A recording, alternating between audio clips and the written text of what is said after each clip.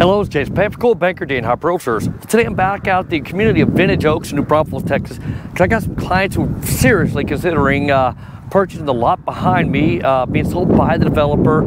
This is a large lot with a little bit of topography in the back end, but we've got Trevor from Grand Endeavor going out with us. We're going to be exploring the lot so he can give his opinion of it before my clients pull the trigger. And I think that's always a great idea, to have a builder walk the lot, just so they can give you a good assessment of the lot. Is there enough space?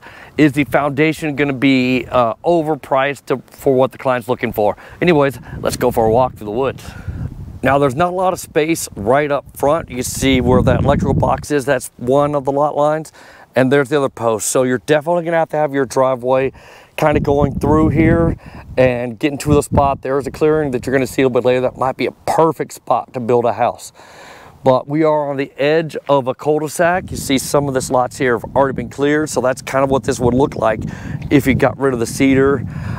We are on Powder Ridge. You do have 2272 over there, so there's gonna be a little bit of road noise, but it's not overwhelming. But there is another house right next door that's already been built, so you kind of see where the setbacks would be, and it'd be kind of right next to it. So you would have a neighbor kind of beside you once you get the clearing. But holy crap, this is a large lot. It goes way back there. And eventually, yes, you're gonna have a neighbor building from this post to that electrical box, and it pies back way far that way too. All right, let's head on into the woods. All right, this lot does pie back, so you're gonna have a really narrow front. You see that on my little fancy dancy app. The blue dot's where I'm at right now.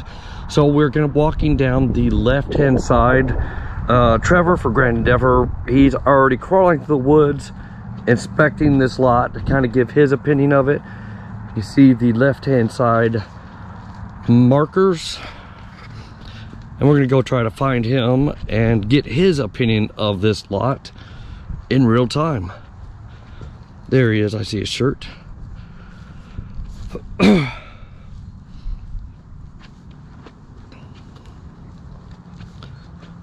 Videotape? Yeah, I'm on. What you thinking so far? It's a gorgeous piece of property. So as you know, it's very narrow in the front and it tapers back. And because it has a lot of cedar trees, it's hard to see a lot of the small stuff that kind of clogs it. But there are some bigger cedar trees. You don't know if you want to keep those or not, right, for sound privacy. But if you open it up some, and actually what I think is the best home site's a little farther back and it's fairly open already, but would need some additional clearing behind and around to find, you know, the right position for a house. Can we walk back there and see what that clearing site looks like? Yep. Haven't seen a lot of oak trees. There are a few, and unfortunately, to put the house in the right spot topography wise and view wise, a few of these medium-sized oaks may go, but there's way more oaks in here than you think. If you can see them, once you get these cedars cleared out, there's some gorgeous oaks throughout here, and sometimes you got to try to work around. Like, that's a really big one over there on that side, but you also want to open up your view of this valley, which is going to be really nice. So this is the optimal plateau that we're in right here, and it's fairly cleared already. I don't know if they came in here and already did this. Possibly. Let me pull up where we are on my little map here. I mean, look at the valley. Once you get these cedars cleared out, you see the blue dot on the map? That's where we're at right now. Okay, go ahead. Once this opens up, it'll be nice. And as this plateau, this natural plateau is nice for the home, it'll minimize the foundation cost. There's still some topography, which is good. But once you open this up, I can see beyond the cedar trees that are kind of blocking the view how this is going to be gorgeous. And there's going to be little oak trees all mixed in throughout it. You don't see them until you get those cedars out. But this is the obvious optimal place for both site cost, distance from the road, distance from this neighbor over here, and plenty of width to work with. Now, a lot of people that might be watching this video, they don't realize foundation costs and why it's important to have a builder come walk a lot to give different eyes, a different opinion of whether or not a lot is a good lot. And I always recommend to my clients, do that before you buy the lot, before you make that commitment. Have a builder come out here. Doesn't cost you anything. The builders want to show their value to you, hoping you decide to use them as a builder. So do not hesitate to call a builder that's building in the price bracket you're looking at and have them come walk these lots. They're happy to do this. And there's builders that their goal is to tell you everything is perfect so they can earn your business. That's not my approach or your approach. We want to give you the honest feedback on a piece of property. If this is going to be an extreme cost in terms of foundation to build on, I'm going to tell you, even if that means I lose your business and you never find a lot that you like. This is a good lot. This has a really nice building plateau on it. There's always topography in the hill country. Depending how you position the shape of the home, you can optimally design a home that fits the lot and the topography that you have, and potentially save a tree or two that's important to you. If this were my lot, I would do a little more clearing of the small stuff and open up this area. I would do a topography survey, especially in this core area. Maybe not the whole lot, you don't need all back there, but 1 foot topography. And then I would mark some of the nicer oak trees, maybe half a dozen, so I know exactly where they line up on the lot, so that we position and design a house that fits the lot and minimizes those foundation costs. Very cool. All right, let's keep walking this lot a little bit. I'm curious to see how far. This is a larger lot. I think it's like 2.5 acres. It feels even bigger. You're backing up to a ranch that's never going to be anything in our lifetimes, probably. I like that it starts to fall here and then it tanks, but you have more usable space and plateaus and tiers here, where get rid of these smaller cedars, take it in layers, get rid of the smallest stuff, the medium stuff, and then the big stuff that you want in layers. A lot of clients come in, they clear everything, and it's super expensive, and you can never put certain things back that actually aesthetically look good. So you want to take it in stages. Like I do notice here in the central part of where we want the house, there is a couple little oak trees here that are nice, but they are in the optimal footprint.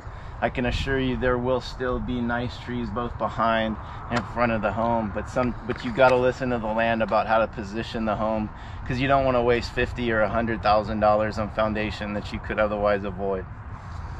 And I think positioning the house optimally is also optimal for other reasons. This is going to be a killer view once you open it up. Very cool. Usable area. You see a lot of big chunk rock, but they have rock grinding services if you wanted to kind of get rid of some of those big boulders. Sometimes you can move them around and use them. Property line is over here. Yeah, you see the stakes. Yeah, it's nicely marked in this little clearing. So all the way over here, there's tons of width in this naturally cleared. I mean, look how flat it is. I know these guys are looking to build about a 3,000 square foot house on that. That should fit pretty well right here, I'm assuming. For sure. And the way to distribute it and how to design the home and how to position it will be determined by the shape of the optimal usable platform of the flattest area. And that may dictate doing things a little different than you had thought. But if you listen to the land, it comes out amazing and you save a lot of money. Very cool. All right, I'm gonna walk back down here a little bit, kind of show off, see where it drops off. Part of the property. This old ranch driveway. Look at this tree. Yeah, I mean, yeah, that tree, even though it's technically on the other property, you're still gonna be able to enjoy the view of it. It's not going anywhere. It's not going anywhere because it's right on the edge of both properties.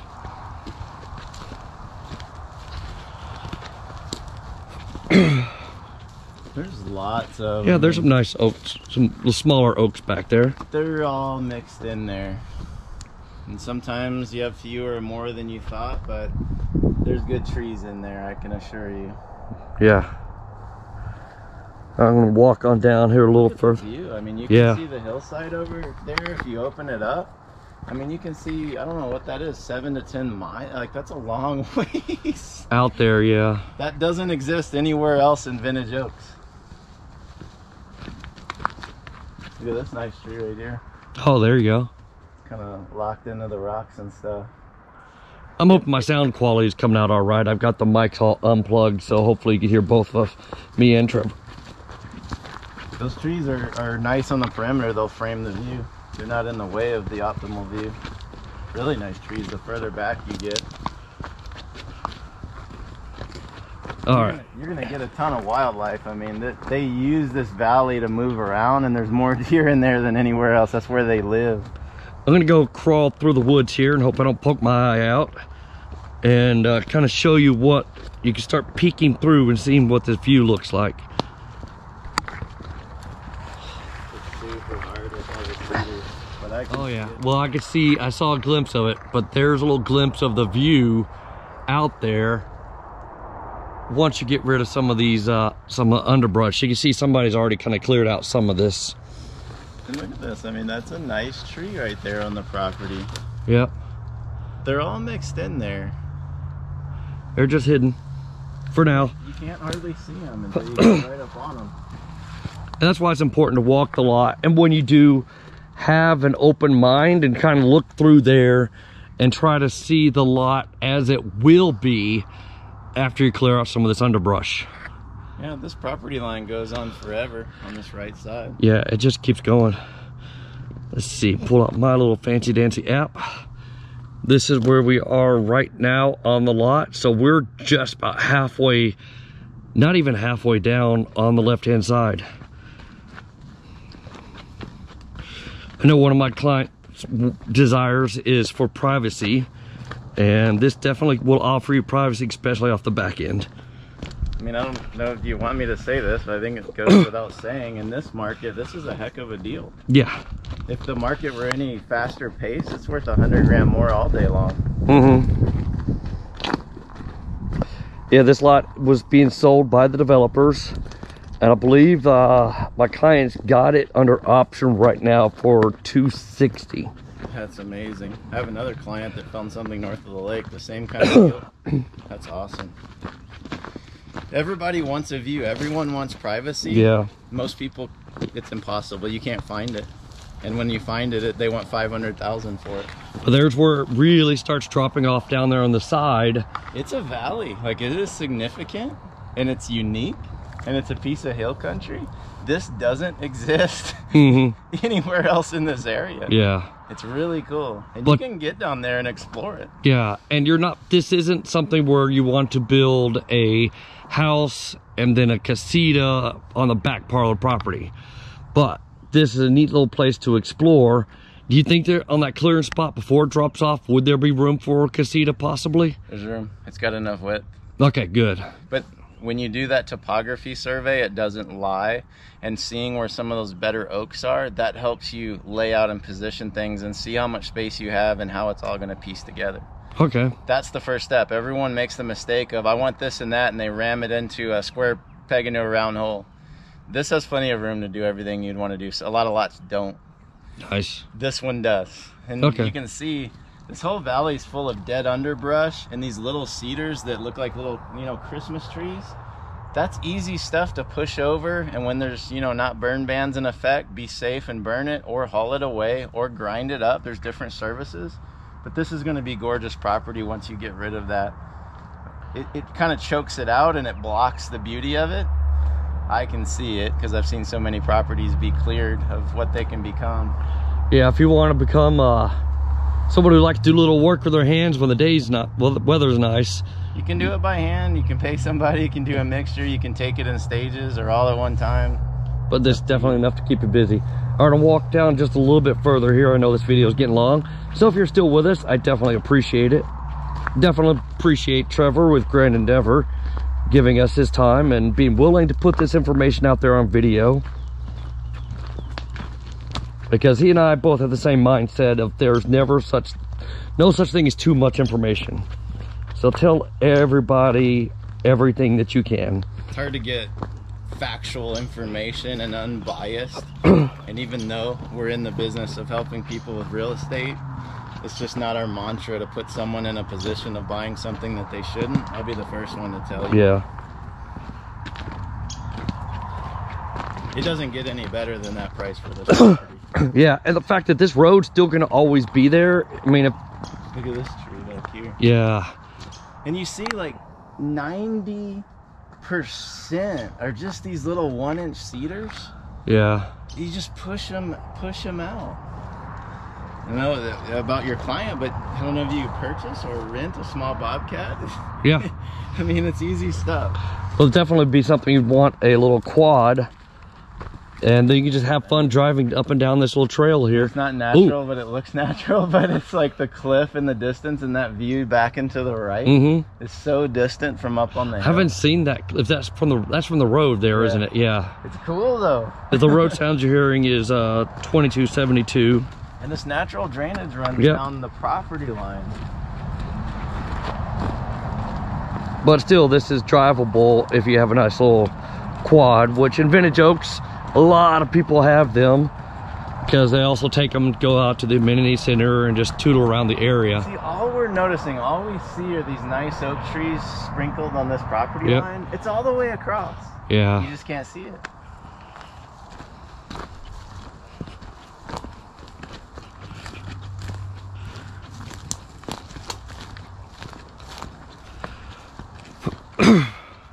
So much property. Oh, there's some trash. And that happens sometimes. Hard to say where that came from, but obviously. Oh, I see a paint bucket. So yeah. Contractor came back. Some of the trades, when you get some of these trades, I had this happen on a different property where you could tell their supervisor said, get rid of this trash, and they didn't want to drive all the way to the dump. So they found a vacant lot and dumped it. And we are actually at this point on the neighboring property. This is not going to be their issue. Oh, you're right. We are looking at the app here. We've gone, this road does go onto the neighbor's property. See where the blue dot's at. It's kind of screwed in to the back here. So that's odd that this road goes onto the neighboring property. Come on, man. Yep. They don't really take that into consideration when they lay the lots out very much. Okay, yeah, see the property line sticks right over there.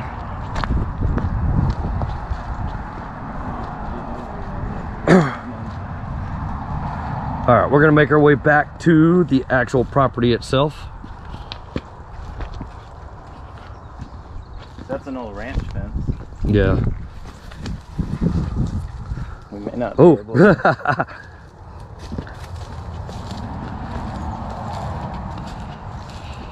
coincide with the property line. No, we're still off by a little bit. For sure. Yeah, we're still within that neighboring property. Look how deep it is. Yeah. You're not gonna see it in the video, but this is like a gorgeous piece of that drops off. Valley Hill. The actual property line is actually way down there. It goes like, if you want to geologically explore, it's like a dream for some people to go down there. So yeah, walking down the road, you go off your property line, and it looks like this is, I'm gonna guess they had to purchase some of this land from Stallman. yeah, they did. That's the story that I'd heard. As it goes, I can see the fence over there. There's a secondary fence across the valley. That's the property line. Yeah. Crazy. So right now we're trying to figure out where there's a break in the fence and get back to this property line. The lot owners, obviously, you can take this down. Some of it's been removed here. So there is kind of a trail. Yeah. Just walk, So try to cool see down if there. I can go, because this is a pretty good drop off. I'm not going to get too close. That's so cool. But yeah, the actual property line for the property my client's looking at is... We are on the property line right here, look. Yep, we are on the property line. I see the dot there. And then it crosses the And valley. it goes way down into this ravine here. That's pretty cool. So the property line is basically the top of this ridge that we're on, and everything else is back down in the valley, other side over there. All right, let's keep exploring. All right, we are back on the property, showing the location right there. You see the big rock line? That is the edge of the property line. You can see kind of a fence there, but wow, this view back here is just breathtaking. And me and Trevor were talking. He's like, yeah, you might be able to find like dinosaur bones and stuff back there. You'd be panning for gold. Yeah, panning for some gold back there. But we are actually on the property this now. It's just kind of weird. The road just kind of curves, but this is actual property. So look at some of the bigger trees. There's tons of character in the trees back here. This is the old Stallman Ranch fence, but they acquired across the creek. It's a fire sale. The timing of buying a property like this from Vintage Oaks, this is the best deal, to be honest, like that they've ever sold. When they released this, they would have sold it for $350 to $375. Yeah, and I think they just want to be done. I thought Vintage Oaks was done, but I guess they slowly keep acquiring more little pieces of the Stallman Ranch. Nice tree. So yeah, if this is a good spot, if you did want to build your own little road down this fence line. Around the perimeter and stuff. Yeah. It's topography, but it's usable until we get to the drop off into the yeah, final once we drop bed. off into the creek bed that runs the back side of the property.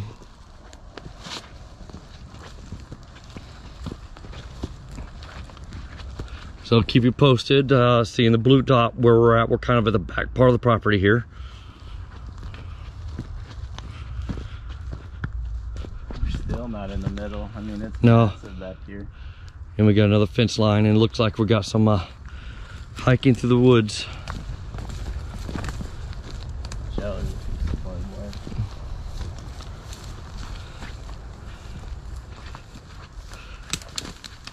Glad I brought my woods hiking boots today instead of my good ones. Me too. Man, I don't know if we're gonna get. We'll go up there. Yeah, it looks like there's a space right here to get through. They purchased those even more than that back there. A big chunk of this property. All right, where we're at, kind of right in the middle. Well, the widest part of the property anyways. If we keep going up through here, we should eventually hit property line, but it looks like we're hitting some nasty stuff. All right, you see the little stake back there? We're back at the edge of the property line. Still got some amazing views from here. And then we're also heading right back to the road, heading back up.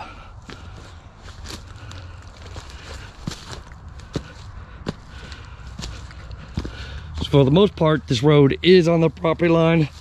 It just kind of veers off the property line as you get toward the bottom.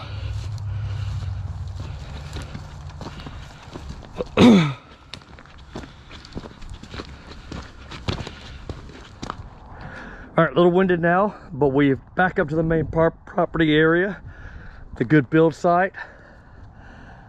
So I think Trevor has given his seal of approval on this lot. For sure. So definitely flat enough space here to build this main area, even wide enough to do casita. You go back there, amazing views. Definitely some topography going back there, but it's really cool space. But this can be the bread and butter of the property. Somebody knew that. They opened it up. And this is definitely a little Texas Hill Country flat. You are gonna have more foundation in the back than the front. No, it lifts this normal and it lifts you up for that view to look down and see that view better. Yep. But it's not cost prohibitive. It's not like people are like, oh my gosh, that's gonna be an extra $80,000 on top of a normal foundation. Most of the lots on this row, yes. An extra 80 to 150. I priced one for 250 grand more for a foundation. Ooh. This lot is nothing like those. It's way flatter. Good to know. And that's why we're out here doing this. Okay, I believe we're now on the other people's property again.